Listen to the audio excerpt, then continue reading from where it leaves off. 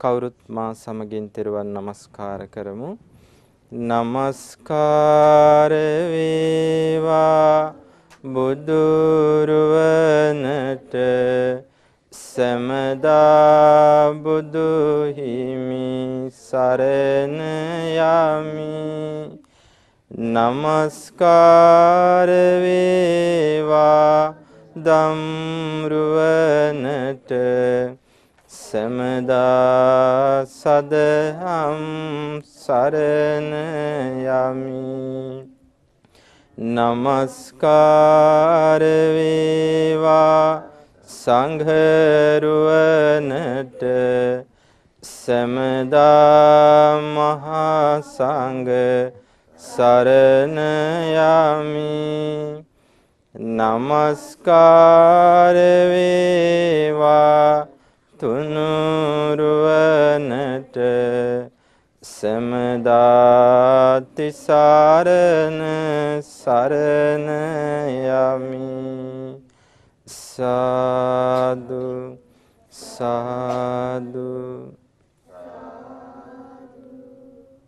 නමෝ බුද්ධාය.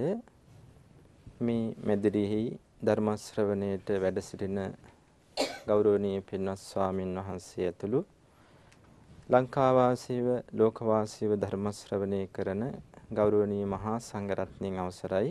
ශ්‍රද්ධාවන්ත පින්වතුනි, අද ශ්‍රද්ධා රූපවාහිනිය ඔස්සේ මේ අසිරිමත් ධම්සක උතුම් ධර්ම දේශනාවෙහි දායකත්වයේ ධර්මින් ලංකාවාසී ලෝකවාසී ඔබට මෙසේ ධර්ම ශ්‍රවණය කරන්නට ඉඩහසර ලබා දෙන්නේ උතුම් ධර්ම දානමේ පින්කම සිදු කරගන්නේ මේ මැද මහනුවර පදිංචි පින්වත් සිරිපාල මහත්මයා, ඒ වගේ මෙම මැණිකේ ඇතුළු පවුලේ දූ දරුවන් ඥාති හිතයිසීන් එකතු වෙලා. ඉතින් තමන් සන්තෝෂයට පත්වන්න තමන් උදාර ධර්ම දානමේ පින්කමක් අද මේ විදිහට සිදු කරගන්නේ ලංකාවාසී ලෝකවාසී සදහැවත් සිංහල බෞද්ධ පින්වතුන්ට බුදුරජාණන් වහන්සේගේ උතුම් සිත් නිවන ඒ බුදුබණ ශ්‍රවණය කරන්න අවස්ථාව දායකත්වයේ සලසා දීමේ. ඉතින් ඔබට ඒ බුදුරජාණන් වහන්සේ වදාළ උතුම් ධර්මය මනුස්ස ලෝකේ අපටත් ඒ වගේම දෙව්ලොව වාසී දෙවියන්ටත් මේ උතුම් ධර්මයේ ඊටාම පැහැදිලිව ඊටාම පිවිතුරුව පැහැදිලි වචන වලින් පැහැදිලි අර්ථ වලින් අපගේ බුදුරජාණන් වහන්සේ දේශනා කරලා තියෙනවා. ඉතින් මේ ධර්මයේ මෙසේ බුදුරජාණන් වහන්සේ මැනවින් දේශනා කරන්නට හේතුනේ බුදුරජාණන් වහන්සේ සතු මහා කරුණා ගුණය. බුදුරජාණන් වහන්සේ නිසා මේ උතුම් ධර්මයේ දේශනා කිරීමේදී උපමා උපමේයන් බොහෝ කොට අරගෙන මේ ධර්මයේ මහා කරුණාවෙන් දෙවි මිනිසුන්ට පැහැදිලි කරලා දුන්නා. ඉතින් ඔබට බුද්ධ දේශනා ශ්‍රවණේ ඔබ කරලා තිබේ නම්, ඔබ බුද්ධ දේශනා කියවා තිබේ නම් අපමණ අපට බුදුරජාණන් වහන්සේගේ බුද්ධ භාෂිතයන් මුණ ගැහෙනවා.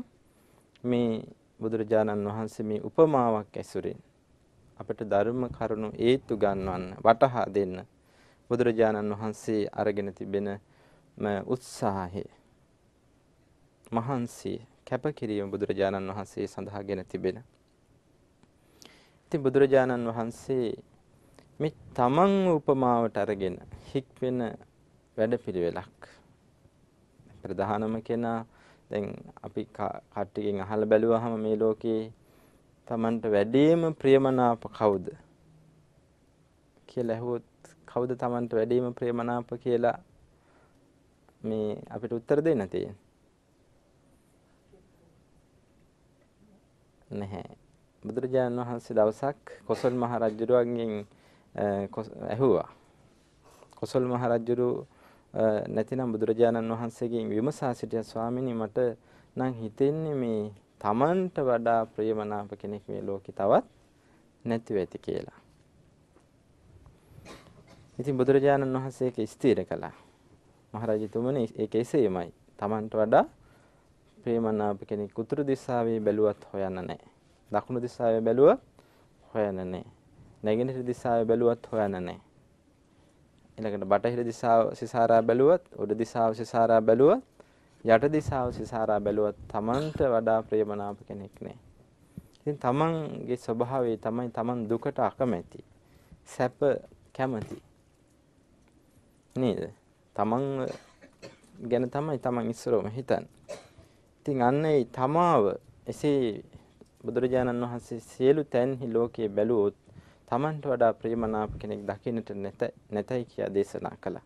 ඉතින් අන්න එසේ වූ තමන් උපමාවට අරගෙන බුදුරජාණන් වහන්සේ ඉක්මෙන්න වදාළ ධර්ම පරයායක් සඳහන් උතුම් දේශනාවක් ඔබට අද මේ අසිරිමත් ධම්සක ඔස්සේ අපි කියලා දෙන්න බලාපොරොත්තු වෙනවා. මේ උතුම් දේශනාවේ නම තමයි වේලුද්්වාරයේ සූත්‍රය. සංයුක්ත නිකායේ මහා වර්ගයට පස්වෙනි කොටසට තමයි සංයුක්ත නිකායේ පස්වෙනි කොටසේ 1 2 කියලා කොටස් දෙකක් තියෙනවා. දෙවෙනි කොටසට තමයි මේ උතුම් වේලුද්්වාරයේ සූත්‍ර දේශනාව ඇතුල් වෙන්නේ.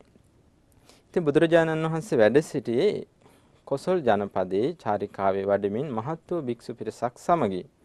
ඉතින් බුදුරජාණන් වහන්සේ මෙසේ චාරිකාවේ වඩමින් සිටිද්දී වේලුද්්වාර කියන මේ කොසල් ජනපදයේ තිබ්බ බ්‍රහ්මණ ගෘහපතියන් හිටපු. කියන බ්‍රහ්මණවරු ඒ කාලේ සමාජයේ ඉහළින්ම පුද පූජාවට බඳුන් වූ පූජකයන් පිරිස ඒ බ්‍රහ්මණයන් ගෘහපතියන් කියලා කිව්වේ ව්‍යාපාර කටයුතු ආදී කරමින් ගොවිතැන්පත් වල එහෙළදාම් ආදී කටයුතු කරමින් හිටපු පිරිස. ඒ බ්‍රහ්මණ ගෘහපතියන් හිටපු ඒ විශාල වශයෙන් හිටපු වේලුද්්වාර කියන ගමට වැඩම කළා. ඉතින් මේ ගමට බුදුරජාණන් වහන්සේ වැඩම කළාම ඒ ගමේ මිනිස්සු අතර බුදුරජාණන් වහන්සේ ගැන කීර්තිරාවයක් පැතිර ගියා. බොහෝ අවස්ථාවල බුදුරජාණන් වහන්සේ කාලේ ගම්දනව සිසාරා චාරිකාවේ පයුමනේ උන්වහන්සේ වැඩිනේ. උන්වහන්සේ වඩිද්දී උන්වහන්සේ ගැන හඳුනාගත්තු උන්වහන්සේ ගැන කීර්තිරාවේ පැතිර ගියේ කොහොමද? සමනෝ කලු භෝ ගෝතමෝ සක්්‍ය පුත්තෝ සක්්‍ය කුලා පබ්බජිතෝ. ඒ සාක්‍ය කුලේ නික්ම පැවිදි වූ සාක්‍ය පුත්‍ර වූ ගෞතම ගෝත්‍රයෙන් යුතු ඒ ශ්‍රමණයන් වහන්සේ සුන්දර වූ සිරුරු දරන ඒ ශ්‍රමණයන් වහන්සේ කොසල් දනව්හි සැරිසරහා යද්දි මහත් භික්ෂු පිරිසක් සමගින් සැරිසරා වඩිද්දී මේ වේලුද්්වාර අපේ ගමටත් උන්වහන්සේ වැඩම කරලා තංකෝපන භගවන්තං ගෝතමං ඒවං කල්යාණෝ කිත්ති සද්දෝ අබ්බුග්ගතු. මේ භාග්‍යවතුන් වහන්සේ ගැන මේ වගේ කල්යාණ වූ යහපත් වූ කීර්තිරාවයක් පැතිර ගොස් තිබෙනවා. බලන්න මේ කාලේ මිනිස්සුන් මේ බෞද්ධ මිනිස්සු අතර නෙමෙයි මේක පැතිර ගියේ. දැන් අද කාලේ බෞද්ධ මිනිස්සුවත් මේ විදිහට බුදුරජාණන් වහන්සේ ගැන හඳුනාගෙන තියෙනවද කියලා බලන්න. බලන්න මේ කට්ටියට ආරංචි වෙන හැටි බුදුරජාණන් වහන්සේ ගැන. ඉතිපිසෝ භගවා අරහං සම්මා සම්බුද්ධෝ.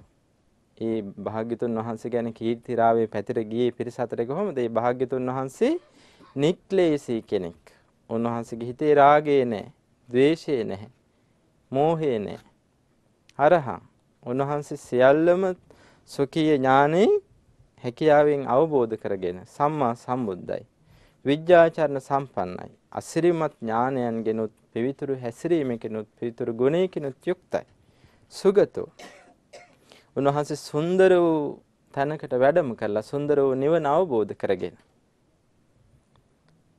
ඊළඟට ලෝකවිදු සියලු ලෝකයන් උන්වහන්සේ අවබෝධ කරගෙන සියලු ලෝකෙන් නිදහස් වෙලා අනුත්තර පුරුෂ ධම්ම සාරති පුරුෂයන් දමනය කිරීමට අතිශයින්ම දක්ෂයි උන්වහන්සේ. සත්තා දේව මනුස්සානං උන්වහන්සේ දෙවියන්ටත් මිනිසුන්ටත් උන්වහන්සේ ගුරුවරයා වුණේ ශාස්ත්‍රඥ වහන්සේ මඟ පෙන්වන කෙනා වුණේ මිනිස්යන්ට විතරක්ද? නැහැ. දෙවියන්ටත් මඟ පෙන්වන කෙනා වුණා. දෙවියන්ටත් මඟ පෙන්වන කෙනා වුණා. සත්තා දේව මනුස්සානං. ඊළඟට මේ භාග්‍යතුන් වහන්සේ බුද්ධ කියලා පැතිර ගියා. ඒ කියන්නේ දැන් බලන්න අද බෞද්ධ පිරිස මේ බුදුගුණ මේ විදිහට හඳුනාගෙනවත් තියෙන කීයෙන් කී දෙනාද? දැන් මේ බෞද්ධ සමාජයක නෙමෙයි පැතිර ගියේ. බුද්ධෝ කියලා කිව්වේ බුදුරජාණන් වහන්සේ අවබෝධ කරගත්තු ධර්මය අන් අයටත් අවබෝධ කරන උත්තමයන් වහන්සේ. භගවා මේ සියලු බුදුගුණ දරා ගන්න තරම් භාග්‍යවන්ත උත්තමයන් වහන්සේ. මෙන්න මෙහෙම උන්වහන්සේ ගැන සුන්දර කීර්තිරාවයක් අපි ඉතිවිසෝ භගවා කියලා සජ්ජායනා කරන බුදුගුණ පාඨයේ මේ පාඨයෙන් එයාලා මේ බුදුරජාණන් වහන්සේගේ නවාරහදී බුදුගුණ වලින් හඳුනාගත්තේ නේ. ඊළඟට තවදුරටත් බුදුරජාණන් වහන්සේ ගැන පැතිර යනවා කීර්ති ගෝසාව සෝ ඉමං ලෝකං සදේවකං සමාරකං සබ්‍රහ්මකං සස්සමනක් බ්‍රහ්මණින් පජන් සදේව මනුස්සං සයං අභිඤ්ඤා සච්චිකත්වා පවේදේති. ඒ බුදුරජාණන් වහන්සේ මේ සොකීය ඥාණයෙන් සොකීය හැකියාවෙන් අවබෝධයෙන් මේ ලෝකයේ ගැන මේ දෙවියන් සහිත මරුන් සහිත බඹුන් සහිත ශ්‍රමණ බ්‍රාහ්මණයන් සහිත ලෝකයක් මේ තියෙන්නේ. මේ මිනිස්යන් විතරක් ඉන්න ලෝකයක් නෙමෙයි. දෙවියන් ඉන්නවා, මරුන් ඉන්නවා, බඹුන් ඉන්නවා, ශ්‍රමණ බ්‍රාහ්මණ ධර්මයේ හැසිරෙන උතුමන් ඉන්නවා. මේ අය සහිත මේ ලෝකයේ ගැන බුදුරජාණන් වහන්සේ ස්වකීය ඥාණයෙන් අවබෝධ කරගෙන ප්‍රකාශ කරනවා. සෝ ධම්මං දේශේති. එහෙම අවබෝධ කරගෙන උන්වහන්සේ ධර්මයේ දේශනා කරනවා ආදි කල්යාණං. ඒ දේශනා කරන්නා වූ ධර්මයේ මුලත් සුන්දරයි. යහපත්, මැදත් සුන්දරයි, අගත් සුන්දරයි. සාත්තං පැහැදිලි අර්ථ වලින් යුක්තයි. සව්‍යංජනං පැහැදිලි ප්‍රකාශන මාධ්‍යයකින් යුක්තයි. පැහැදිලි වචන වලින් යුක්තයි. කේවල පරිපූර්ණ මුළුමනින්ම පරිපූර්ණයි මේ ධර්මයේ. පිරිසුදු පිරිපුන් නිවන් මඟ ගැනම දුක් කෙලවර කිරීමක් ගැන මේ උතුම් ධර්මයේ කියා දෙනවා. ඉතින් මෙන්න මේ විදිහට තමයි බුදුරජාණන් වහන්සේ මෙබඳු ධර්මයක් ස්වාක්කාතෝ ධර්මයක් බුදුරජාණන් වහන්සේ දේශනා කරනවා කියලා මේ පිරිස අතර පැතිර ගියා. අද බෞද්ධ මේ නාමයෙන් සිටින පිරිස අතර මෙබඳු මේ හඳුනා ගැනීමක් බුදුරජාණන් වහන්සේ ගැන ඇතුව තිබේද? නැහැ නේද? මේ විදිහට මේ නවාරහදී බුදුගුණ ටිකවත් බොහෝ දෙනා දන්නේ නැහැ. නවාරහදී බුදුගුණ වලින්වත් බුදුරජාණන් වහන්සේ තමන්ගේ ශාස්ත්‍රඥ වහන්සේ හඳුනාගෙන නැහැ. උන්වහන්සේ දේශනා කරන ධර්මයේ මෙච්චර සුන්දරයි, මෙච්චර කල්යාණයි, මෙච්චර යහපත් කියලා හඳුනාගෙන නැහැ. ඉතින් මේ බෞද්ධ නොවිච්ච මේ බ්‍රාහ්මණ ගෘහපතිවරුන් අතර බුදුරජාණන් වහන්සේ ගැන කීර්තිරාවේ පැතිර ගියේ මෙසේ.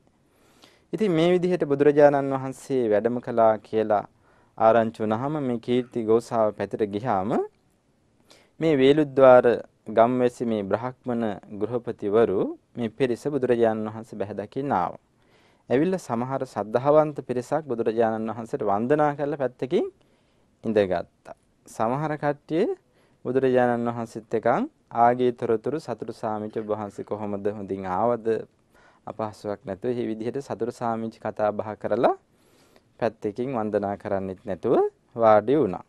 තවත් සමහරක් බුදුරජාණන් වහන්සේ පැත්තට ඇඳිලි බැඳලා වැඳ නමස්කාර කරලා පොඩක් මේ තමන්ගේ තත්ත්වෙත් තියාගෙන වාඩි වුණා. ලැජ්ජායනේ බොහෝ දෙනෙක් නේද දන ගහලා නැමිලා වන්දනා කරන්න. ඉතින් තවත් සමහර පිරිසක් අනේ භාග්‍යතුන් වහන්සේට නම් ගොත් කියලා මම ගාමිණී, මම විජේපාල, මම භාරද්වාජ වංශය ආදි වශයෙන් තමන්ගේ නම් ගොත් ප්‍රකාශ කරලා තමන් හඳුන්වා දීලා උජාරුවට තව පිරිසක් වාඩි වුණා. ඊළඟට තව පිරිසක් කිසිවක් දොඩන්නේ නැතුව නිහඬවම කට පියාගෙන පැත්තකට වෙලා වාඩි වුණා. මේ වගේ නේද සාමාන්‍ය මිනිස්සුන්ගේ හැසිරීම අද කාලෙත්. ඉතින් මේ මෙහෙම ඉඳගත්තු පිරිස හැබැයි බුද්ධිමත් ප්‍රශ්නයක් ඇහුවා. මේ විදිහට ඉඳගත්තු පිරිස බුද්ධිමත් ප්‍රශ්නයක් ඇහුවා. මේ කට්ටිය අසා සිටියා මයම් බොහෝ ගෝතම ඒවං කාමා ඒවං ඡන්දා ඒවං අදිප්පාය. ස්වාමීනි භවත් ගෞතමයන් වහන්සේ. භවත් ගෞතමයන් වහන්සේ අපි මේ විදිහේ කැමැත්තක් තියෙන අය. මේ විදිහේ ඡන්දයක් ආසාවක් තියෙන අය. මේ විදිහේ අභිප්‍රායක් අපිට තියෙන. මොකක්ද අභිප්‍රාය? පුත්ත සම්බාධ සයනං අජ්ජා වසෙය්‍යාම. අපි කැමති ස්වාමීනි අපි විවාහ ජීවිත ගත කරගෙන දරුවෝ හදාගෙන අපි ඉන්න කැමති. අපි මේ දරුමනුබුරන් හදාගෙන මේ දරුවන්ගේ කටයුතු කරමින් ගිහි ජීවිතයක් ගෙවමින් ඉන්න තමයි අපි කැමති. කාසික චන්දනම් පච්චන භවෙයාම. ඒ වගේම ස්වාමිනිය අපි කසීසලු ලස්සනට අපි වස්ත්‍ර අඳිමින් කසීසලු ඒ කාලේ තිබ්බ මේ සිනිඳු සුසුමුදු පහසගෙන දෙන උතුම් උත්කෘෂ්ඨම වස්ත්‍රනේ. ඒ වස්ත්‍ර අඳිමින් ඒ වගේම අපි මේ සඳුන් ආදී දේවල් සිනිඳු සඳුන් ඇඟ තවරමින් අපි ජීවිත ගෙවන්න කැමති. ඒ වගේම මාලා ගන්ධ විලේපනං ධාරේයාම්.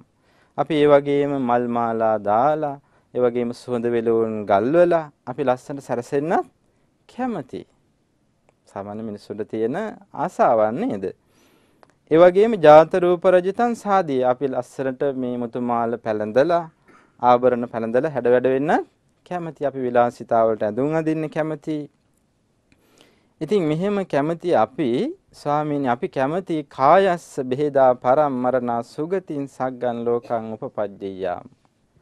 ඔන්න අද කාලේ අයට මේ කැමැත්ත තිබ්බට විවාහ ජීවිත ගත කරගෙන ධර්මනුවරන් හදාගෙන විලාසිතාවලට ඇඳුම් අඳිමින් සුවඳ විලවුන් ගල්වමින් නොයෙකුත් විදිහට විලාසිතා කොණ්ඩා මෝස්තර ආදී දමමින් හැඩ වැඩ වෙලා කාමුක ජීවිත ගත කරන්න කැමති වුණාට මෙන්න මේ කැමැත්ත නැහැ. මොකද්ද මෙයාලා කියන අපි එහෙම ජීවත් වෙමින් ස්වාමීනි මරුණට පස්සේ සුගති ලෝකයකත් උපදින්න ස්වර්ගයකත් උපදින්න කැමති.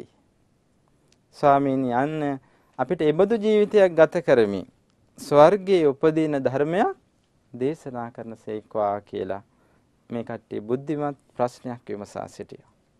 දැන් අද කාලේ අය මේ ජීවිතේ කොහොම හරි කාලා බීලා සෝසේ ගත කරන එක ගැන විතරයි හිතන්නේ නේ. පරලොව මොකක් වුණත් කමන්නේ කියලා මේ ජීවත් වෙලා ඉන්නකම් කාලා බීලා සෝසේ මේ ඉන්න ඕන කියන දෘෂ්ටි අරගෙන බුදුරජාණන් වහන්සේක එක හැක් විතරක් තියෙන මේ පුද්ගලයෙක් හැටියට බුදුරජාණන් වහන්සේ වදාළේ පිරිසක් හැටියට. යා හොඳින් හෝ නරකින් හෝ මේ ජීවිතයේ සමෘද්ධිමත් කරගන්න සැපසේ ජීවත් වෙන්න කටයුතු කරනවා. මේක හොඳින් වේවා ධාර්මිකව හෝ වේවා අධාර්මිකව හෝ වේවා. ඒක එයා ඒ සඳහා සත්තු මරන්න, හොරකම් කරන්න, වැරදි කාම සේවනයේ දෙන්න, බොරු කියන්න, මත්පැන් මත්ද්‍රව්‍ය පාවිච්චි කරන්න ඒවට කිසි බයක් ලැජ්ජාවක් නැහැ. ධාර්මිකවද අධාර්මිකවද කියලා නැහැ. එයා සල්ලි හම්බ වෙනවා නම් යම් විදිහකින් ඒ විදිහට කටයුතු කරමින් සල්ලි හොයනවා. මේ ජීවිතේ යම් විදිහකින් ධන දහාන්‍ය සමෘද්ධිමත් කරගන්න ඕනද? ඒ නුවණ යාට තියෙනවා. ඒ ඥානෙ. ඒ සඳහා තියෙන කූට ඔක්කොම කපටිකම් ඔක්කොම ටික දන්නවා. නමුත් පරලොව ගැන හිතන්නේ නැහැ. බුදුරජාණන් වහන්සේ වදාළ මේ ජීවිතයේ සමෘද්ධිමත් කරගන්න නැහැ විතරයි යාට තියෙන්නේ. ඒක චක්කු කිව්වා. සමහර කෙනෙකුට මේ ජීවිතේවත් සාර්ථක කරගන්න නැහැ. අන්ධ අය ඉන්නවා. පරලොවත් අන්ධ කරගන්න. මේ පරලොව දකින්නත් බෑ. පරලොව සාර්ථක කරගන්න හැත් නැහැ.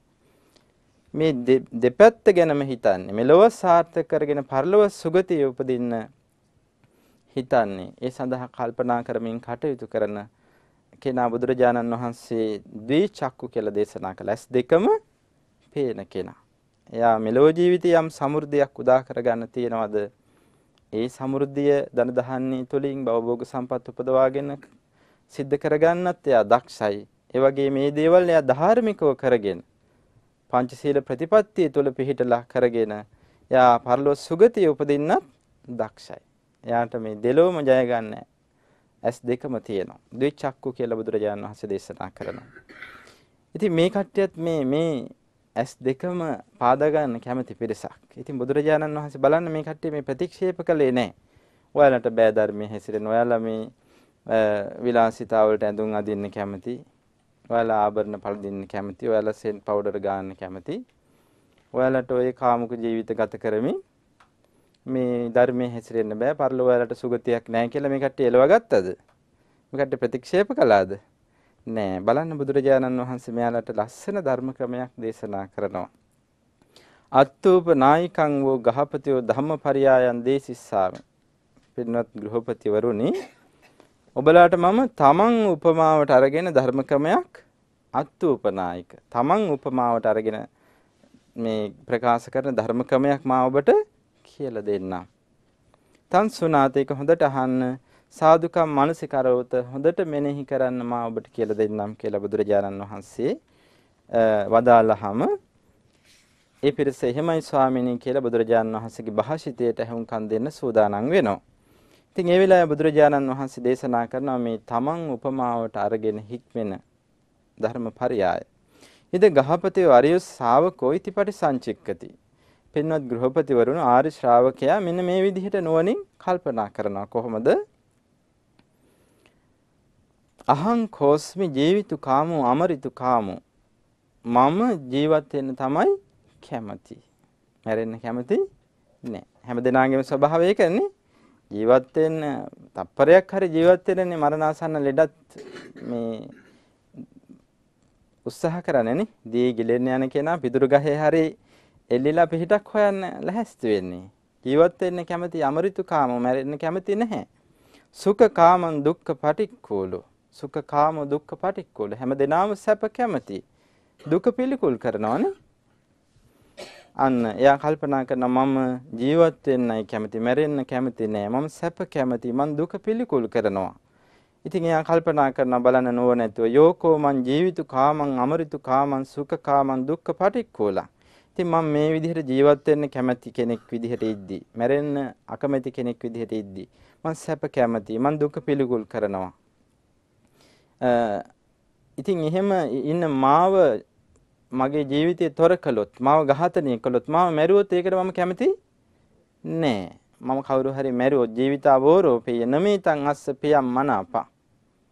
ඒක මට ප්‍රේමනාප නෑ. මම කැමති නෑ. කවුරුවත් තමන් මේ විදිහට ජීවත් වෙන්න කැමති, මැරෙන්න අකමැති, සැප කැමති, දුක අකමැති තමන්ව මරණවට කැමති නැහැ. ඉතින් එයා කල්පනා කරනවා ඉතින් මේ විදිහට අහංචේවකෝපන පරං ජීවිතු කාමං අමරිතු කාමං සුඛ කාමං දුක්ඛ පටික්ඛෝලං ජීවිතාවෝ රූපේය. ඉතින් මාත් දැන් මම තමන්ගේ ස්වභාවය කල්පනා කළා. තමන් ජීවත් වෙන්න කැමති, මැරෙන්න අකමැති, සැප කැමති, දුක අකමැති, මාව මරණවට කවුරුත් මම කැමති නැහැ. ඉතින් මෙසේ වූ තමන් ගැන කල්පනා කරලා එයා අනුන් ගැනත් හිතනවා.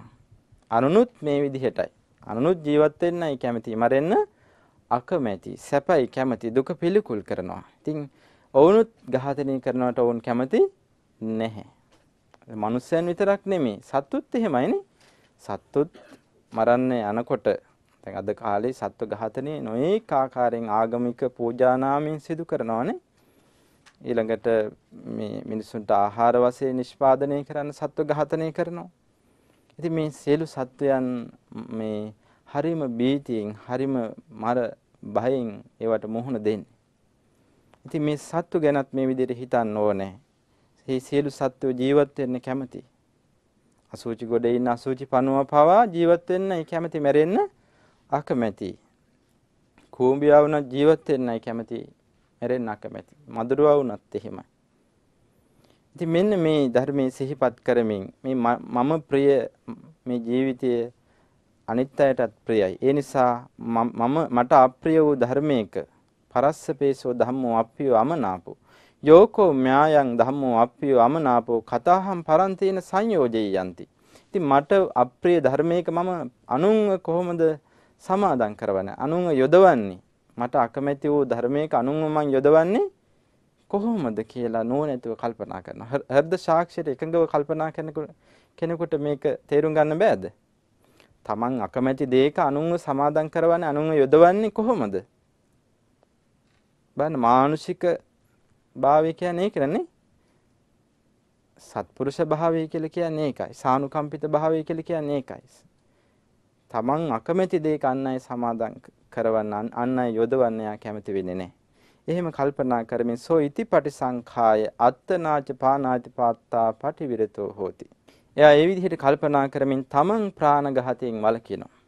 නිහිත දණ්ඩෝ, එයා දණ්ඩු මුගුරු පැත්තකින් තියෙනවා. නිහිත සත්ව අවියාවිද පැත්තකින් තියෙනවා. ලජ්ජී දයාපන්නෝ, සතුන්ට හිංසා කරන්න, සත්ව ඝාතනයට ලැජ්ජා වෙනවා, දයාන්විත වෙනවා.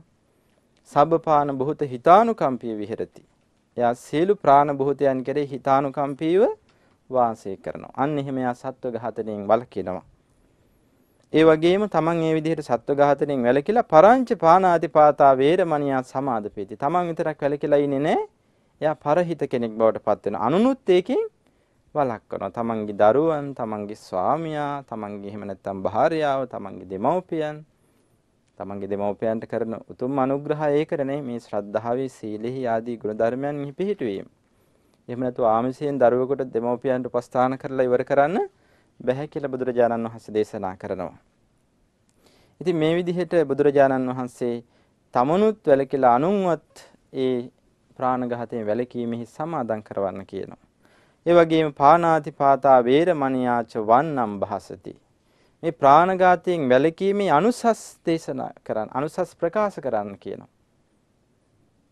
තමන් වැළකීලා විතරක් නිශ්ශබ්ද වෙන්නේ නැතුව ප්‍රාණඝාතයෙන් වැළකුණා මේ විදිහ ආනිසංස තියෙනවා. දැන් බුදුරජාණන් වහන්සේ සිල්වත් වීමේ ආනිසංස දේශනා කරනවන්නේ.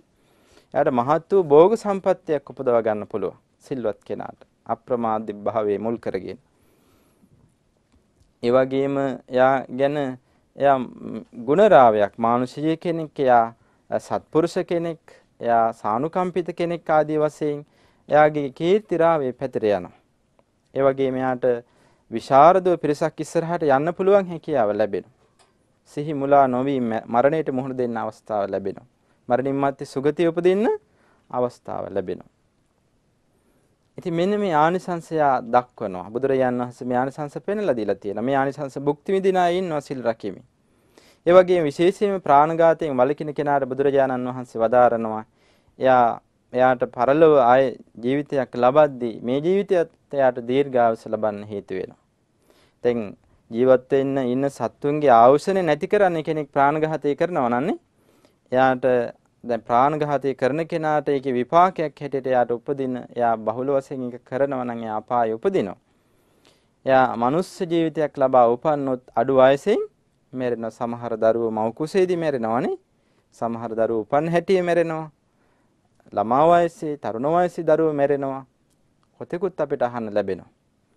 මේ ප්‍රාණඝාතය ආදීනව සතුන් මැරීමෙන් යමෙක් වැළකී සිටිනවා නම් එයාට දිගාසිරි සම්පත් ලබන්න පුළුවන්. අපි අහලා තියෙන අවුරුදු 120ක් ආයු වළඳපු අයනේ 100ක් ජීවත් වෙන අය.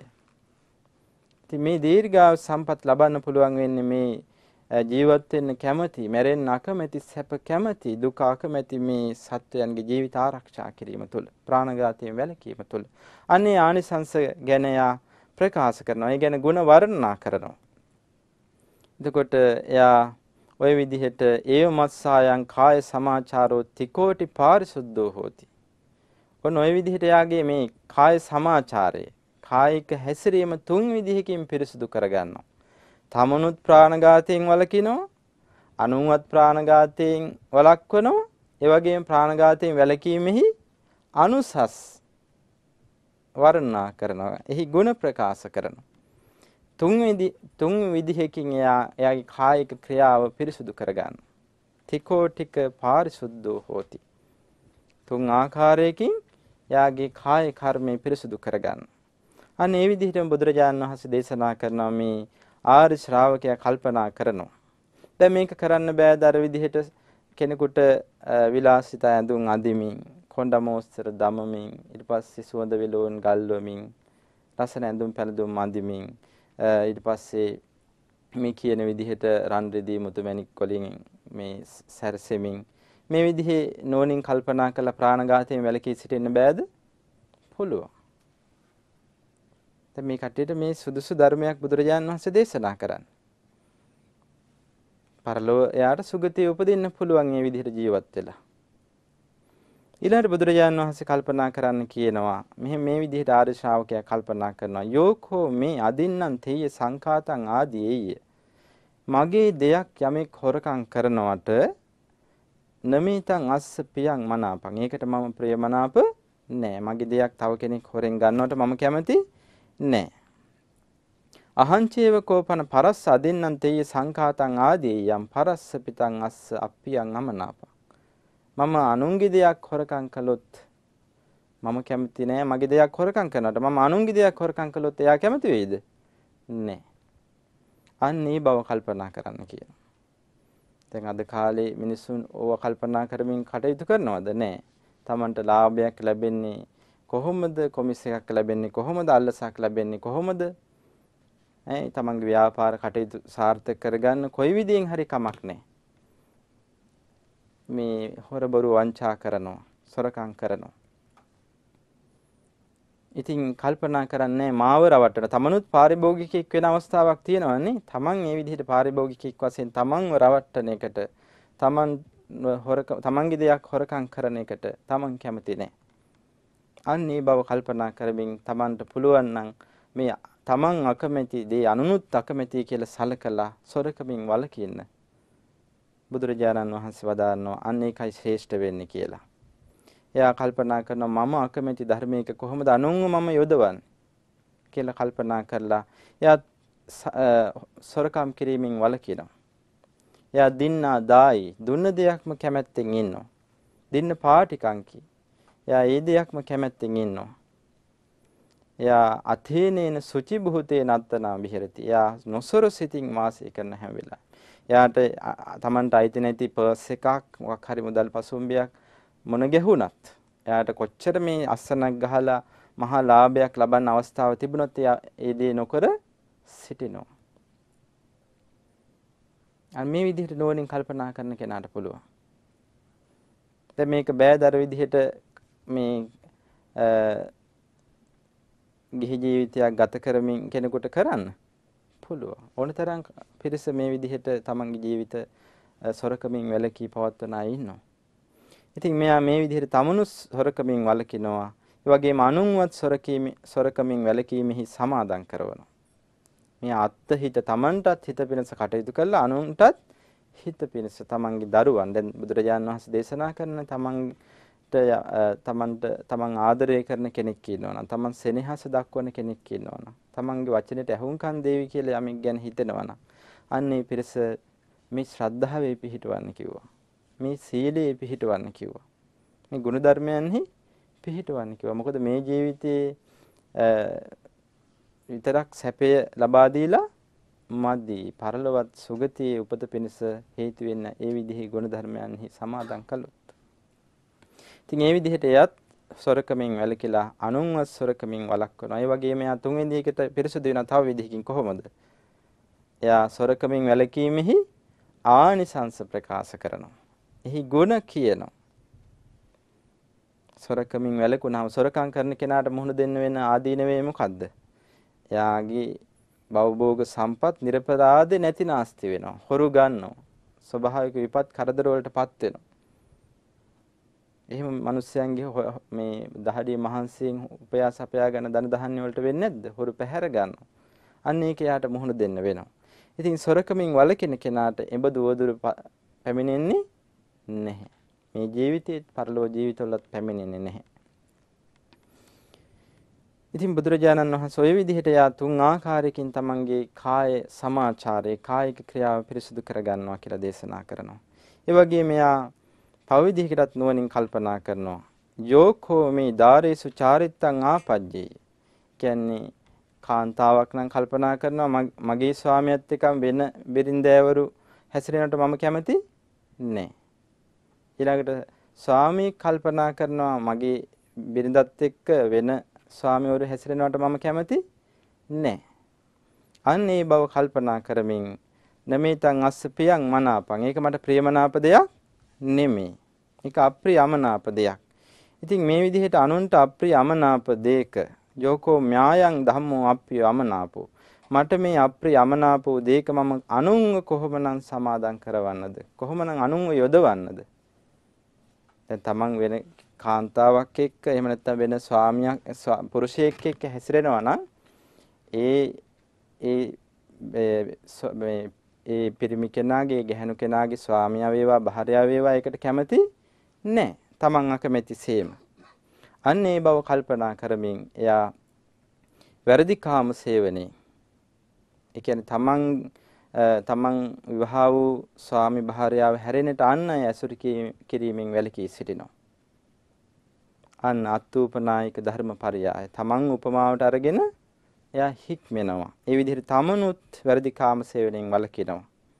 ඒ කියන්නේ මව විසින් රකින්න, පියා විසින් රකින්න, ඊට පස්සේ දෙමව්පියන්ව විසින් රකින්න, ඊට පස්සේ සහෝදරයා විසින් රකින්න, සහෝදරියන් විසින් රකින්න, ඊට පස්සේ ඥාතීන් විසින් රකින්න, ගෝත්‍රයක් විසින් රකින්න, නීතියෙන් රකින්න, විවාහයකට ගිවිසගත් විවාහ වූ මේ ආදී වශයෙන් ආරක්ෂා වෙච්ච කාන්තාවන් සමග පුරුෂයන් සමග එයා ලිංගික සම්බන්ධතා පවත්වන්න යන්නේ නැහැ. ඒ විදිහට එයා වැරදි කාම සේවනයෙන් වැළකී සිටිනවා. ඒ වගේම අනුනුත් වැරදි කාම සේවනයෙන් වළක්වනවා. එයා ඒ වගේම වැරදි කාම සේවනයෙන් වැළකීමේ ගුණ ප්‍රකාශ කරනවා. වැරදි කාම සේවනයෙන් වැළකීමේ ගුණ ප්‍රකාශ කරනවා. වැරදි කාම සේවනයේ යෙදීමේ ආදීනව මොකද්ද? වැරදි කාම සේවනයේ යෙදෙන කෙනාට මේ ජීවිතේත් පෞල් ආරවුල් වලට මුහුණ දෙන්න වෙනවා. බුදුරජාණන් වහන්සේ දේශනා කරනවා මේ වැරදි කාම සේවනය කරන කෙනාට මේ ජීවිතයේම නොයෙකුත් මේ නිന്ദා අපවාදයන්ට ඒ වගේම රාජ දණ්ඩන වලට ඒ වගේම අපහාසයන්ට නිന്ദා අපහාසයන්ට ඒ වගේම යා බයෙන් සැකින් වාසය කරන කෙනෙක් බවට පත්ව දුක් විඳින්න වෙනවා.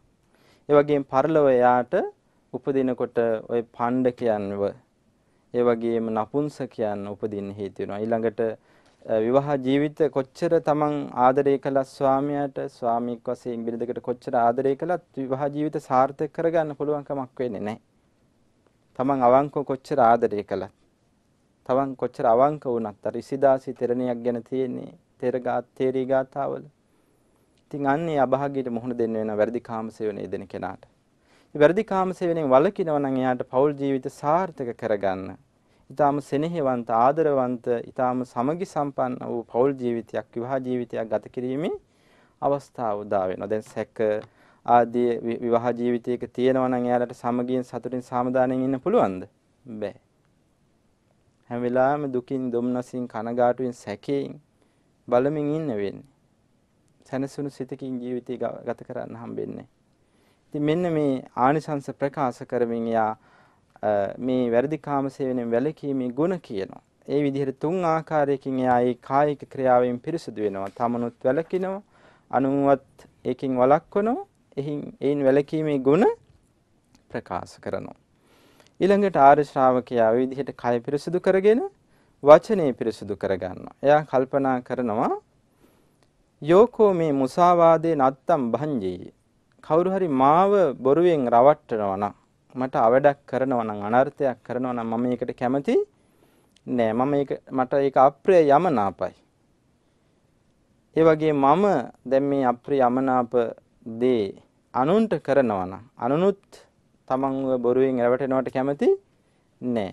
එහෙම එයා කල්පනා කරලා ඒ මමත් අකමැති දේ මං කොහොමනම් අනුන්ව සමාදම් කරවන්නද යොදවන්නද කියලා එයා නුවණින් කල්පනා කරලා එයා බොරුවෙන් අනුන්ට අවඩක් කරන්න කටයුතු කරන්නේ නෑ. වංචාවෙන් අවඩක් කරන්න කටයුතු කරන්නේ නෑ. දැන් අද කොච්චර මිනිස්සු මේ විහිළුවට බොරු කියන දවස් පවා දාගෙන මේ බොරුව රජ කරන ලෝකයක් නේ. දැන් මාධ්‍යවල බොරුවෙන් රවට්ටමින් මිනිස්සු හිනස් වෙන වැඩසටහන් තියෙන. මේ බෞද්ධ රටේ හරිම නින්දිත ක්‍රියාවක්, හරිම ලැජ්ජා සහගත ක්‍රියාවක්. මේ තමන්ව බොරු කීමෙන් රවට්ටනවට තමන් කැමති නැහැ. ඒ බව නුවණින් කල්පනා කරලා මේ බොරු කීමෙන් වළකුණාම යාට මේ ජීවිතේ සාර්ථක කරගන්නවා වගේම පරලොව සාර්ථක කර ගැනීමේ වාසනාව උදා වෙනවා. ඒ විදිහට යා තමන්ව බොරුවෙන් වැළකීලා අනුන්වත් බොරු කීමෙන් වළක්වනවා. ඒ වගේම දැන් බුදුරජාණන් වහන්සේ විහිළුවකටවත් බොරු කියන්න එපා කියනවනේ. අර රාහුල ස්වාමීන් වහන්සේට එක් අවස්ථාවක බුදුරජාණන් වහන්සේ බුදුරජාණන් වහන්සේගේ පාදෝවණය කරන්න රාහුල ස්වාමීන් වහන්සේ පෑන් වාදනයක් ලැහැස්ති කරලා ඒකේ පෑන් ටිකක් පෑන් දෝවණය කළාට පස්සේ ඉතුරු වුණා. බුදුරජාණන් වහන්සේ අහනවා පින්වත් රාහුල මේ වාදනේ ඉතුරු වෙලා තියෙන වතුර චුට්ට පේනවද කියලා. එහෙමයි ස්වාමීනි. පින්වත් රාහුල ඔන්න ඔය වතුර චුට්ටක් වගේ යම් කෙනෙක් දැන බොරු කියනවා නම් එයාගේ ගුණ චුට්ටයි කියනවා තියෙන්නේ. එයාගේ ගුණ ඊටාම ස්වල්පයි තියෙන්නේ කියලා. ඊට පස්සේ බුදුරජාණන් වහන්සේ වතුර ටික හලන්න රාහුල කියනවා. දැක්කද දැන් අයින් වෙච්ච වතුර කියලා අහනවා. එහෙමයි ස්වාමීනි. යමෙක් දැන බොරු කියනවා නම් එයාගේ ගුණ ටික විසික්කා වෙලා යනවා කියනවා තියෙන ගුණ ටික. ඊළඟට බුදුරජාණන් වහන්සේ ඒ හිස් භාජනේ බලන්න කියනවා රාහුල සාන්නාංශයට. රාහුල සාන්නාංශය බලනවා. බුදුරජාණන් වහන්සේ දේශනා කරන පේනවද හිස් භාජනේ? එහෙමයි ස්වාමීන්. ඔය වගේ තමයි කෙනෙක් දැන දැන බොරු කියන අයගේ ජීවිතේ හිස් ජීවිතයක්. ඊළඟට බුදුරජාණන් වහන්සේ භාජනේ අනිත් පැත්ත හරවන්න කියනවා. රාහුල පේනවද මේ අනිත් පැත්ත හරවලා තියෙන භාජනේ? එහෙමයි ස්වාමීන්. අන්න ඔය වගේ රාහුල මේ දැන් ඔකට වතුර දැම්මම හිටින්නේ නෑ නේද? ඔය වගේ කිසිම ගුණයක් මෙයාගේ රඳින්නේ නෑ කියලා. බුදුරජාණන් වහන්සේ තවත් උපමාවක් දේශනා කරමින් කියන බොරු කියන කෙනාට ඒකන් ධම්මං අතීතස්ස මුසාවාදිස්ස ජන්තුනෝ මේ සත්‍ය භාවයේ නම් වූ සත්‍යවාදී වීම නම් වූ එකම එක ධර්මයේ ඉක්මවා යන කෙනාට බොරු කීමට ලැජ්ජ බයක් නැති කෙනාට ඒකන් ධම්මං අතීතස්ස මුසාවාදිස්ස ජන්තුනෝ විතින්න පරලෝකස එයාට පරලෝකෙට කිසි බයක් නැහැ නත්ති පාපං අකාරයන් එයාට කරන්න බැරි පාපයක් නැහැ දැන් ඕනේ පාපයක් පව්කමක් කරලා කලේ නෑ වගේ රඟපාන්න පුළුවන් සුදනවා වගේනේ. තමන්ගේ දෙමව්පියන්ව රවට්ටනවා, තමන්ගේ දරුවෝ රවට්ටනවා, සමහර විට දෙමව්පියන් සහෝදරයන්ව රවට්ටනවානේ.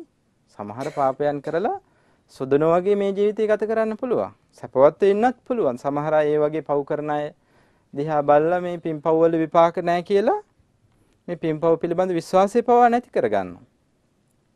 කොච්චර අභාග්‍යයක්ද. ඉතින් බුදුරජාණන් වහන්සේ මේ විදිහට නුවණින් කල්පනා කළ තමනුත් බොරු කීමෙන් වළකිනවා, අනුන්වත් බොරු කීමෙන් වැළකීමෙහි සමාදන් කරවනවා. ඒ වගේම බුදුරජාණන් වහන්සේ දේශනා කරන අයින් වැළකීමේ ආනිසංස ප්‍රකාශ කරනවා. ඊළඟට එයා ඒ විදිහටම කල්පනා කරනවා. තමන් කියලා තමන්ගේ යාළු මිත්‍රකම් බිඳවනවට තමන් කැමති නැහැ. තමන්ගේ සමගිය නැති කරනවට තමන් කැමති නැහැනේ. තමන්ගේ යාළු හිත මිතුරන් අතර ભેද බින්නකම් ඇති කරනවට තමන් කැමති නැහැ. අන්න එහෙම කල්පනා කරලා යා අනුන්ව කියලා බිඳවන්න කටයුතු කරන්නේ මෙතනින් අහගත්තු දෙයක් වෙන තැනක කියලා මෙතන ආයෙ බිඳින්න කටයුතු කරන්නේ. එතනින් අහගෙන ඇවිල්ලා එතන ආයෙ බිඳවන්න මෙතන ප්‍රකාශ කරන්නේ නැහැ. එයා සමගිය පිණිස වචන පාවිච්චි කරනවා. මේ විදිහට කේලමින් වළකිනවා. කේලමින් වැළකීලා අනුන්වත් කේලමින් වළක්වනවා. ඊළඟට එයා කේලමින් වැළකීමේ අනුසස් ප්‍රකාශ කරනවා. කේලමින් වළකීමේ අනුසස් සමයි එයාට හොඳ මිත්‍ර සම්බන්ධතාවයක් පවත්වා ගන්න පුළුවන්. ඊළඟට එයා තවත් ආකාරයකින් වචනයෙන් සංවර වෙනවා නෝනින් කල්පනා කළා. තමන්ට පරස වචන කියලා තමන්ගේ හිත රිදවනවට තමන් කැමති නැහැ. කැමතිද? තමන්ගේ හිත තැලෙන පොඩි වෙන පරස වචන කියනවට නෑ. අන්න ඒ බව කල්පනා කරමින් අනුන්ගේ හිත රිදෙන අනුන්ට කටුක අමනාප අප්‍රිය කාර්කස වචනය ප්‍රකාශ කරන්නේ නෑ. ඒ විදිහට තමනුත් පරස වචන කීමෙන් වැළකීලා අනුන්වත් ඒන් වළක්වනවා. ඊළඟට එයා හිස් වචන කීම ගැන කල්පනා කරනවා. තමන් සමග හිස් වචන කියමින් දැන් අද කාලේ නම් ඒක විකෘති වෙලානේ.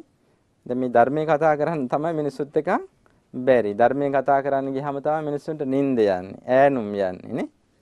සම්ප්‍රප්පලාප දොඩවන්න, දෙතිස් කතා කරන්න, දේශපාලන ගැන කතා කරන්න, මේ ක්‍රීඩාවන් ගැන කතා කරන්න හොඳට කට ආයාගෙන ඕපදූප කියවනකොට හොඳට කට ආයාගෙන ඇස් අරගෙන ඒව අහන්න ලෑස්ති. දැන් අද මෙවුවා එක ඒ ධාර්මික බව මිනිස්සුන්ගේ අනිත් පැත්ත පෙරෙilla.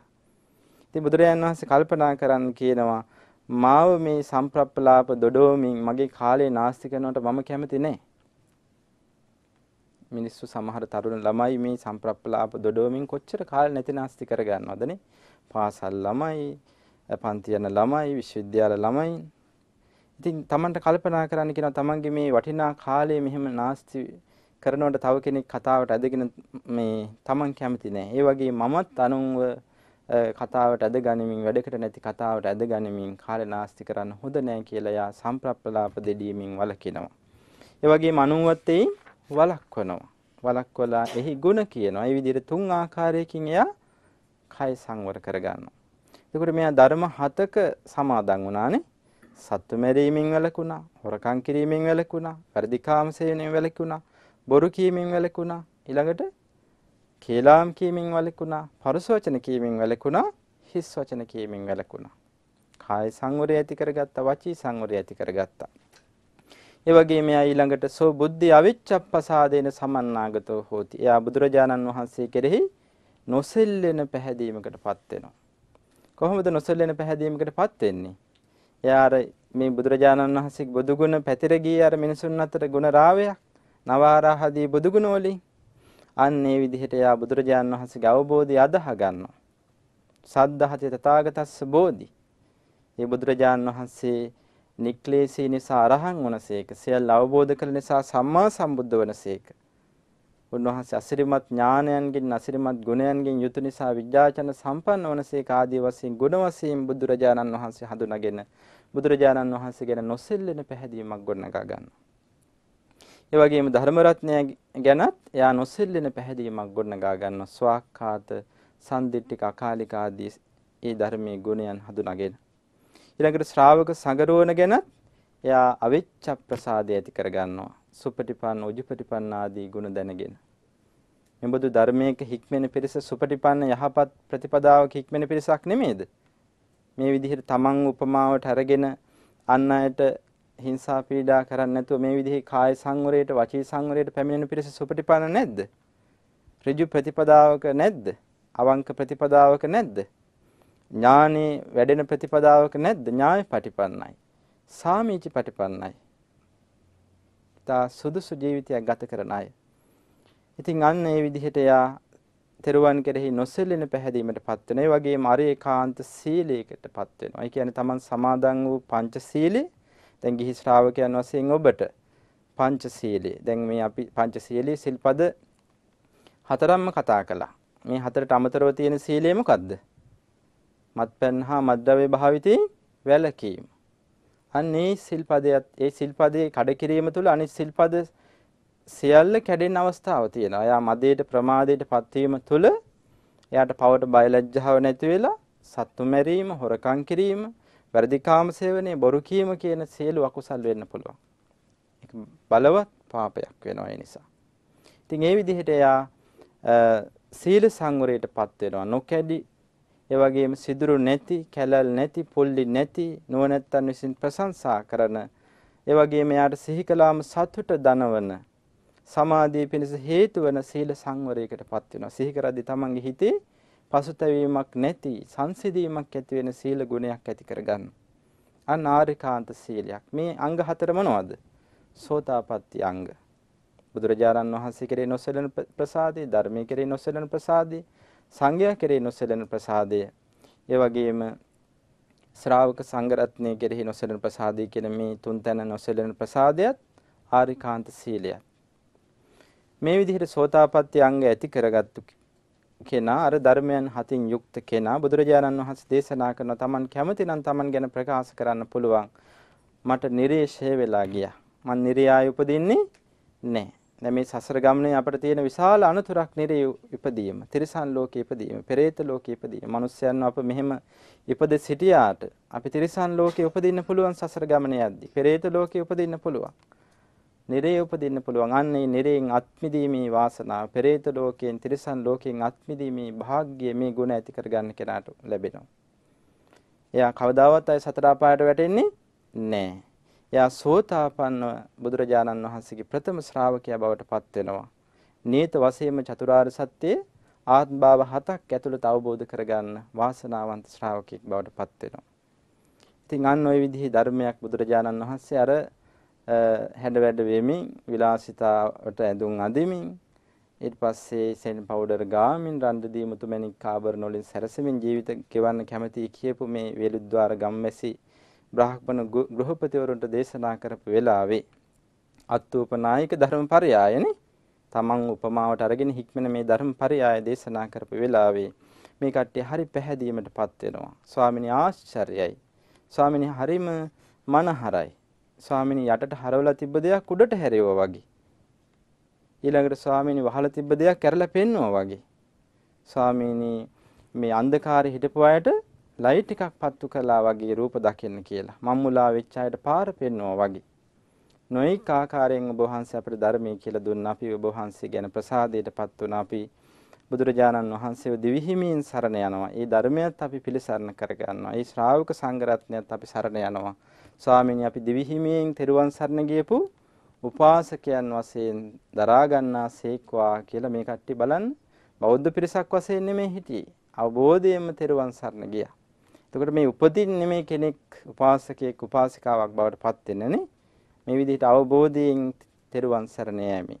ඉතින් ඒ නිසා ඔබත් මේ අත්ූපනායක ධර්මපරයය Tamanගේ ජීවිතයට ගලපාගෙන ඒ වගේම මේ සෝතාපට්ටි අංග ඔබේ ජීවිතය තුළ පුරුදු කරගෙන ඔබත් මේ සතර අපායෙන් අත් මිදුණු මේ ගෞතම බුදුසසුනේ පිළිසරණ ලබන වාසනාවන්ත ශ්‍රාවකෙක් වෙනවා කියලා කවුරුත් අදිෂ්ඨාන කරගන්න. හැම දිනාටම තෙරුවන් සරණයි. නමෝ බුද්ධාය. තෙරුවන් සරණයි. නමෝ බුද්ධාය.